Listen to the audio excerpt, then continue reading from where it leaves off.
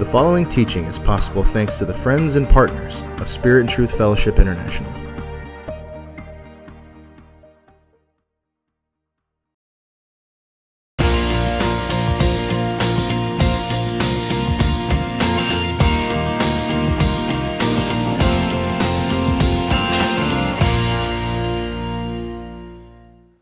Well, welcome to this teaching, which is a teaching in the continuing series on the topic of prophetic foreshadowing. Now remember that a foreshadow is a legitimate literary device that an author uses when he's writing a book that will give hints of coming plot and characters, and it adds drama and it adds just a sense of more detail to the story. Well, God is clearly an author, and God certainly has the right to write the story of life the way He wants it told. He has the right to tell history the way that it will portray His story, which is Jesus Christ. So God has recorded things in His Word concerning people, places, events, things that will again point us to Jesus Christ. When I was younger, I heard one time a person say that the topic of the entire Bible is Jesus Christ. And I thought to myself, well, how can that be? Because here's a story of Moses or of the young man Joseph and David and tabernacles and things like this. Well, as I've gotten older and have searched and researched more into the Word of God, I've begun to see how God has concealed details, characteristics concerning Jesus Christ in the stories of these various people and the ways that He has told the story. So in this session, I want to look at the life of Joseph to be able to give you a little bit more tangible evidence or details of how God does this with various people. Now remember, when you're reading about the life of David or you're reading about Isaac and lots of various people through the Bible, there are characteristics which will parallel and bring clearer detail to the life of Jesus. But at the time, the people didn't realize, well, I'm living my life and this is going to portray the Messiah. No, God has chosen to use events in their life and also to work in their lives to bring events about that would signify and point to the coming Messiah. Now, when it comes to the Word of God, we call it prophetic foreshadowing because it's pointing towards future events of Jesus Christ. At the time, thousands of years earlier, it was just Joseph's life. But now the way that we see how God recorded it, it actually was prophetic. It foretold of certain details of Christ and Him being the Messiah. So again, let's go look at the specifics of Jesus, and I'm going to break down some of these details. I'm not going to go to each and every segment or part of the Word of God because you certainly can do that. I just want to point you in the direction, and then you do your research. To see the life of Joseph, we have to go to Genesis, and I want to start in Genesis 37:3. Again, remember, we're looking at parallels and things that will foreshadow Jesus Christ. In Genesis 37:3, the record is that Joseph is loved by his father more than any of his other brothers. Now, that's not to say that God loves Jesus more than us necessarily, but there is an aspect that's pointing to Jesus being the beloved of God and Him being the only begotten Son of God. Also, there's a record of how Joseph is a shepherd to his father's sheep. Remember, his brothers were tending the sheep. Joseph was with his dad. He goes out into the fields too. Joseph, being one of the nomads and raised in a nomadic culture where they're taking care of sheep, he certainly understood all of the details of life as a shepherd and what that involves. So here's Joseph as a shepherd. Well, Jesus Christ is called the Good Shepherd. So again, there's a parallel there. Joseph is sent by his father to his brothers. Jesus Christ was sent by his father to us, his brothers. Joseph obeys his father. Jesus Christ does the same. Joseph is hated by his brothers. And in Acts chapter 7, verse 9, it says that they were envious and they were jealous of Christ. And that compares with Genesis 37:4, where it has the same thing concerning Joseph.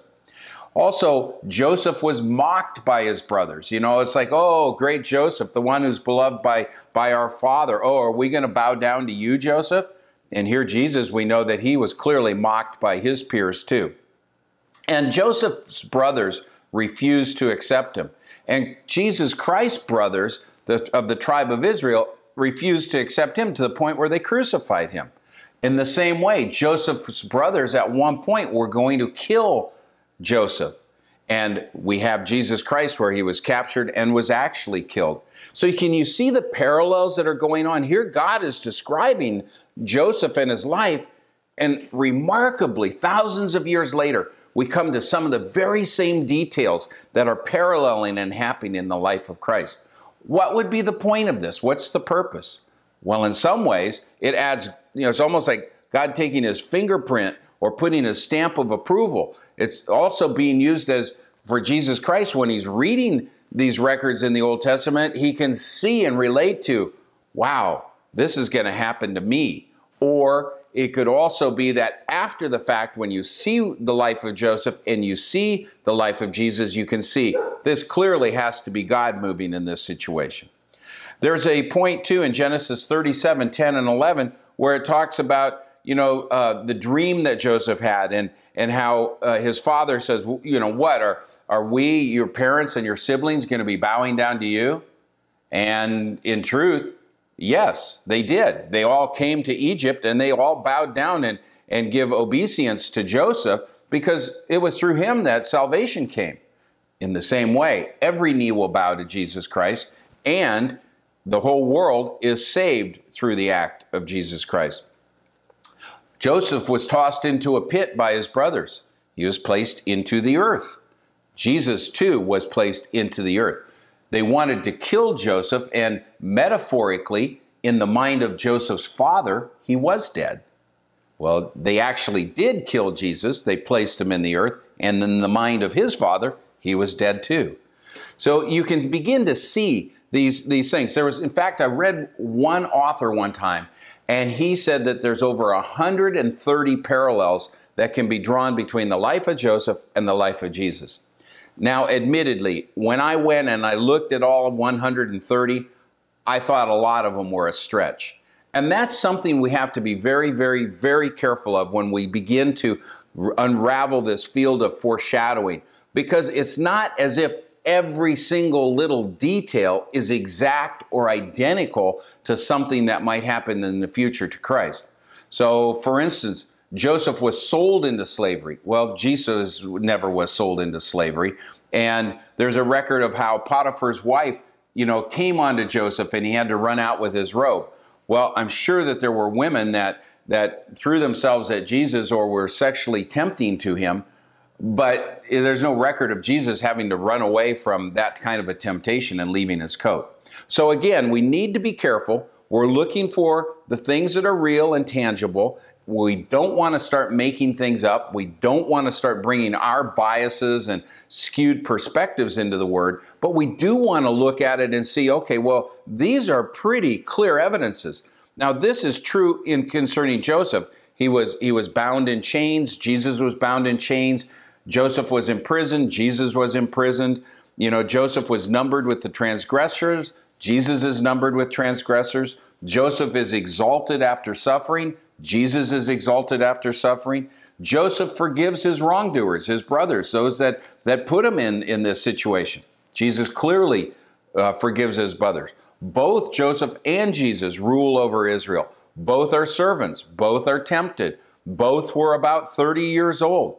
There's a sense of Jesus being, not a sense, Jesus is the spiritual bread, the manna from heaven, and here Joseph provides bread in the form of grain that saves the world.